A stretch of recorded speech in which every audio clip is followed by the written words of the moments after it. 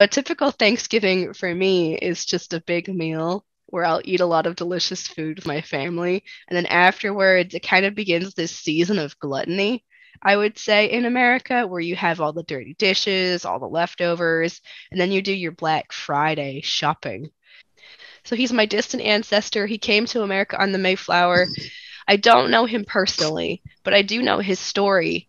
So I have a chain that my mother made for me in kindergarten to explain to my classmates the relation between me, which is this paper figure, and my ancestor, who is Stephen Hopkins. And between us, there are 12 generations.